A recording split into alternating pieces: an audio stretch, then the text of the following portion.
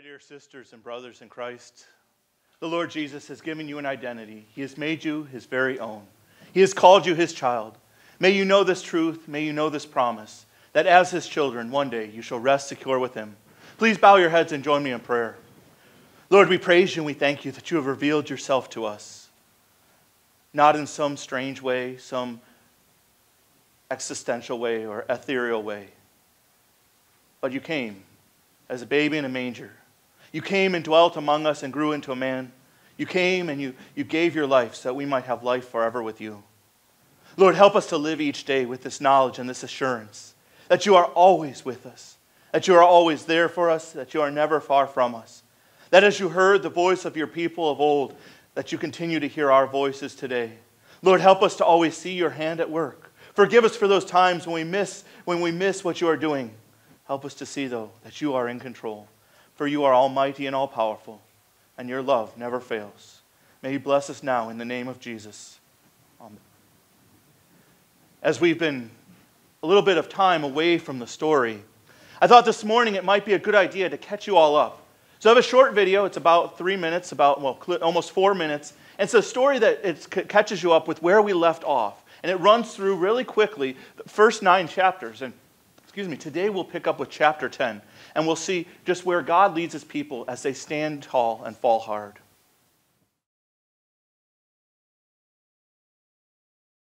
In the beginning, God created the universe, and within it, a planet called Earth. God's Spirit hovered over the dark and empty surface, speaking life into it. Light appeared. Sky and land split from the oceans. Trees and plants grew. Days and nights began, and all kinds of creatures filled the earth. Humans were formed in God's image to continue God's work. Things were really good. But soon, humans decided we want to live our way, not God's. In their struggle for control, selfishness and violence filled the world. So God started over, with just Noah and his family. A few generations later, God made this covenant to a man named Abraham. The land around you, as far as you can see, is now yours. Your family will be as many as the stars and will be my blessing to the entire world. Years passed. Then miraculously, in their old age, Abraham and his wife had their only son, Isaac, just as God promised decades earlier. Later, Isaac had twins, Jacob and Esau. Then Jacob had 12 sons. The youngest, Joseph, moved the family to Egypt, saving them from a famine. There, they grew into a large nation, a people called to be different, to remind everyone what it looks like to live in God's ways. Abraham's descendants, now called the people of Israel, were moved to Egypt by Joseph to save them from a famine. There they grew into a large nation. The Egyptians welcomed them at first, but soon this turned into fear and jealousy. The Israelites were forced to be slaves and do hard labor. But God heard their cries of pain. Through a humble leader named Moses and incredible signs and wonders, God led the Israelites in a great exodus back toward their promised land. As the Israelites journeyed through the desert, God guided them with a pillar of fire at night and a cloud by day. The Israelites complained about being hungry and abandoned. So God sent birds and sweet flaky manna for them to eat, and made fresh water pour from a rock. God even lived in the middle of their camp in a sacred tent called a tabernacle. Along their journey, God gave them special instructions called laws and commands, guiding the Israelites to live differently, to show others how to follow God's ways. But the people complained. We don't want to live by these rules like slaves again. Living their own ways, the Israelites wandered the desert for 40 years. After decades of complaining and struggling in the desert, a new leader named Joshua charged the Israelites back into their homeland. Miraculously, God stopped the flow of the Jordan River so they could safely cross. God warned, "Drive out everyone who lives in the promised land, or they will corrupt your lives." But the Israelites didn't listen, intermarrying and worshiping the false gods of the people who remained there. Soon, God's protection was removed, and other nations overpowered Israel. In their defeat, they suffered, begging God for help. So God sent judges to lead them in battle defending the promised land. In victory, the people worshiped God, but soon after, they turned from God and lived their own rebellious ways.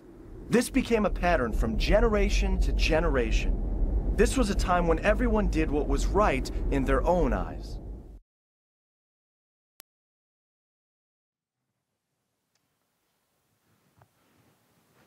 Kind of a rough spot to pick up, isn't it?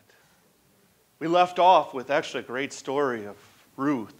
Remember Ruth? She was that Moabite woman who the Lord used. She used her faithfulness to him and her devotion to her mother-in-law, Naomi, to continue his family line, to be part of his family line. And that's where we left off. But times changed, didn't they?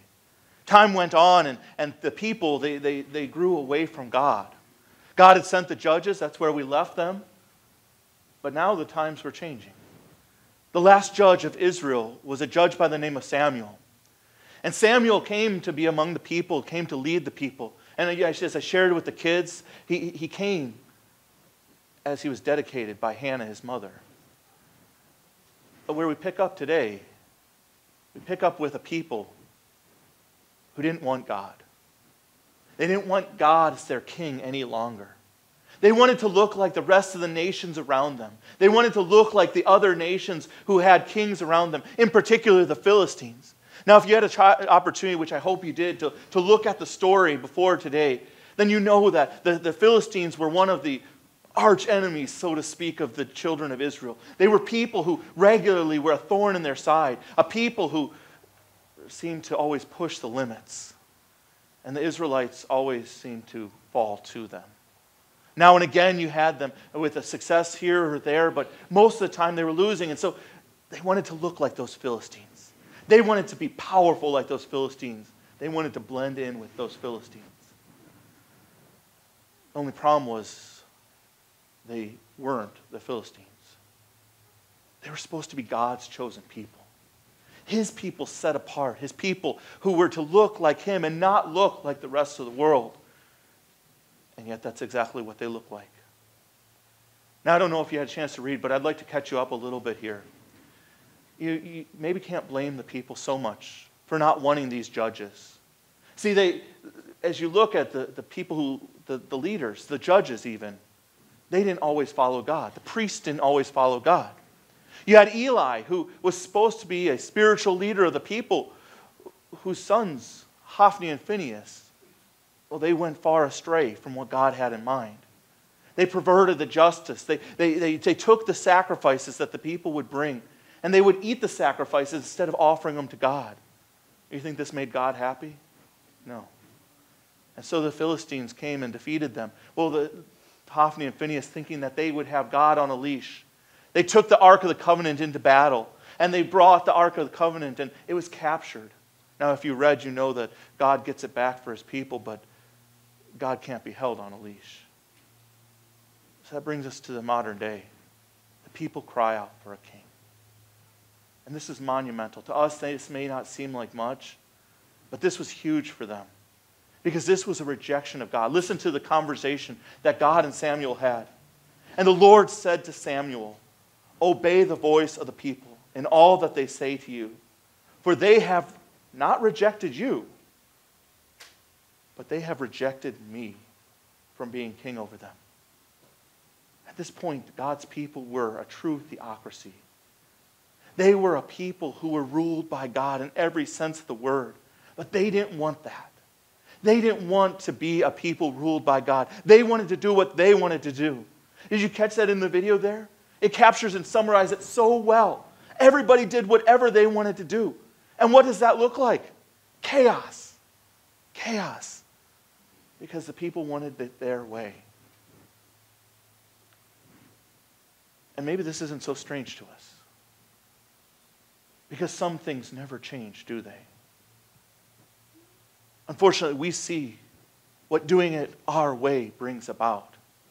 What chaos looks like in our lives, in our world, when we turn away from what God's desires are, when we turn away from what God's will is.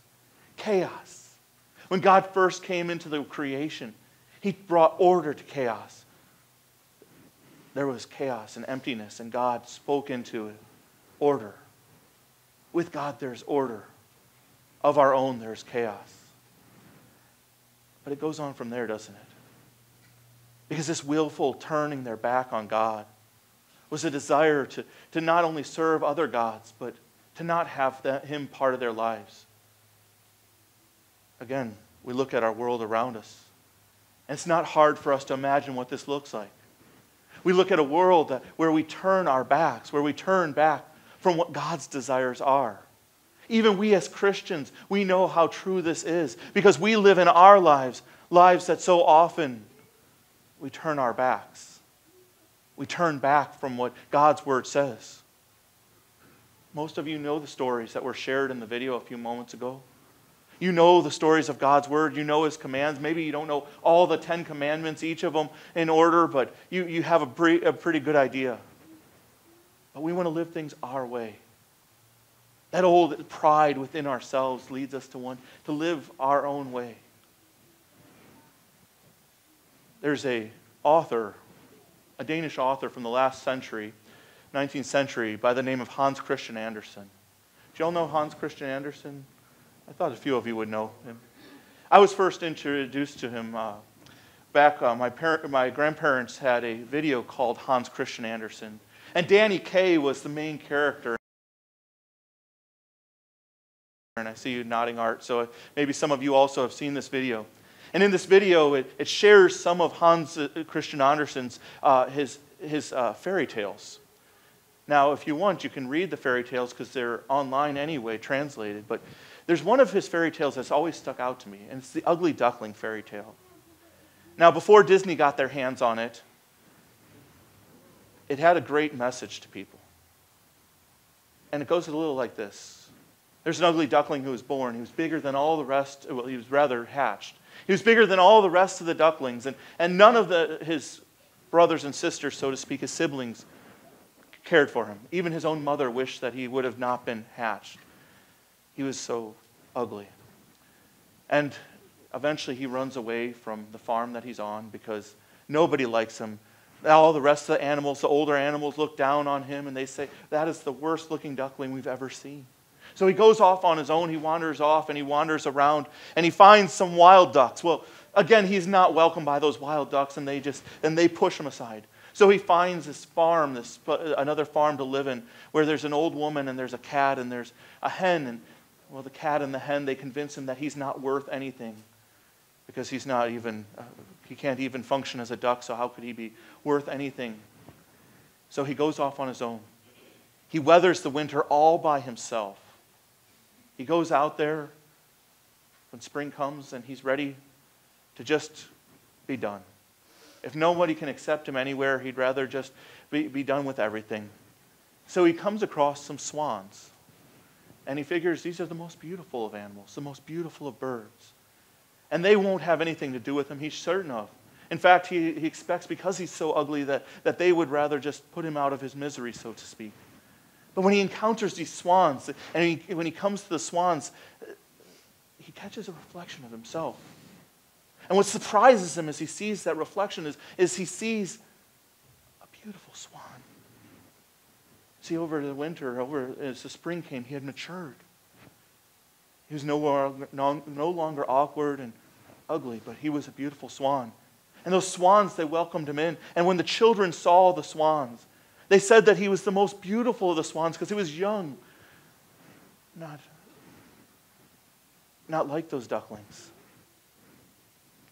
And I tell you this story, and I summarize Andersen's story, because sometimes we in this world, we think that we need to look like all the ducklings. We in this world, we think that we need to blend in, that we have to look like everyone else around us. We think that as we look at the world, that if we don't fit in, that there's nothing there for us. That if we look any different than our coworkers, well, they might laugh at us or reject us. That if we stand out in our family, that if we don't live our faith, that well, maybe they'll be kinder to us. And we live these lives thinking that, convinced by the world, that if we look like the world, we'll be okay. God in His Word says, no. To me, you're beautiful. And I don't want you to look like the world. You are my chosen people whom I have set apart. You are my people who I have made unique and wonderfully. My people who I want to live out your faith in the world that you are in. The problem with God's people that Samuel went to is that they wanted to blend in. They didn't understand what it meant to be a unique child of God, to live out to live as God's people in the world. See, what did God intend for them? Had they lived according to His plan, He wanted them to be the example, the light to the world, to be the ones who shared the good news, who proclaimed the good news, who brought people to Him. But instead they blended in. God has the same desires for us. He doesn't want us to blend in. He wants us to be in the world, no doubt about it. To live our faith out in the world, certainly. But not to blend in with the world, but to live out loud in the world. To live out our faith in such a way that other people say, what is different about that person? You know, there's a song, I love it, and we've sung it a few times, almost sang it this Sunday. They'll know we are Christians by our love. And I love that song because it talks about how do we look like God's people in the world. We don't have to have all the answers. We don't have to have everything put together. Our families might still argue. We might not always get along with our spouse. Our children might argue with us as well. We might not be the most popular. But they'll know we are Christians by our love reminds us what it means to look like God's people. It means to show God's love to others in the world. To live out God's love in the world. To care for others in the world. And this doesn't have to be a mission trip. It can be a mission trip. It can be going to distant shores or going into difficult places. Or it can be sharing God's love with your family. Sharing the good news of what God has done for them. A lot of you heard it yesterday, but one of the most beautiful examples that I heard was not something that I preached, but it was something that Julie shared. Julie was talking about how right before her cousin died, she was in his hospital room with him. And you know what she said to him? She said, Jason, Jesus loves you. Sometimes that's all we need to do, is share that truth. Jesus loves you. Because as much as we think that the world knows that truth, as much as we imagine that the world must know Jesus loves them, because we know that truth, they don't. Not all the world knows that good news message, that Jesus loves them. Many of them are just trying to get by from day to day. People outside the church are just trying to figure out how they're going to make ends meet, how they're going to get through another year. They don't know that simple phrase, Jesus loves you. Do you know that phrase? Do you remember that phrase? Say it with me. Jesus loves me. Jesus loves me. Have you said that out loud in a while? It's great to sing with kids because you do get to sing those words all the time. But it's easy for us as adults to forget sometimes that the simple message of the gospel, Jesus loves me. Jesus loves me so much that He sent His Son that He came into the world, that the Father sent His Son into the world to die for us. Jesus loves me so much that He died on the cross for my sins. Jesus loves me so much that He put aside His godliness so that I might be with Him forever. Jesus loves me so much that He rose from the grave and even now prepares a place for me. Remember, being a Christian in the world doesn't mean that you have to have all the right words, be the perfect person. It means that you share the good news. Jesus loves you. Jesus loves me. He has forgiven me and given me new life. Please bow your heads and join me in prayer.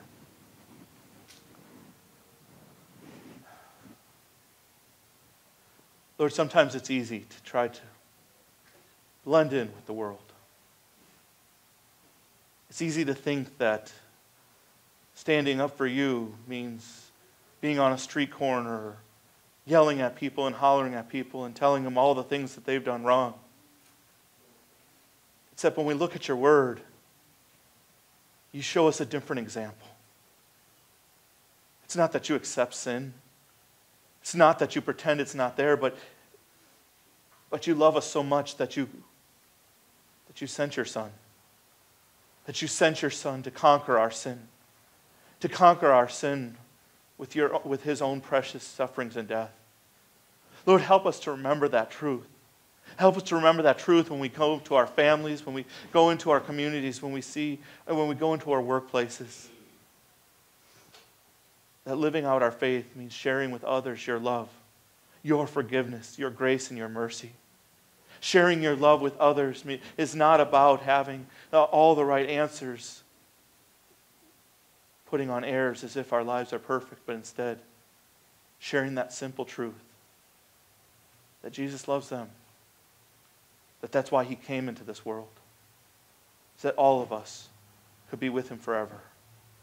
Lord, help us be bold to share that truth. Help us be bold to share that good news. And help us be bold to not only say those words, but to live out those words so that others too may know that Jesus loves them. This we pray in Jesus' name.